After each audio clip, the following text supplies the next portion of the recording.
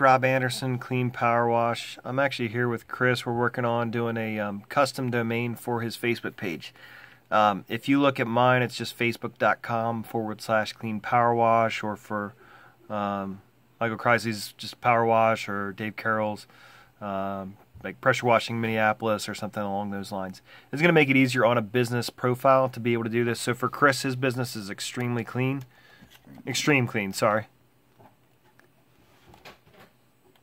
So we're going to just go ahead and try Extreme Clean and see if that's already taken.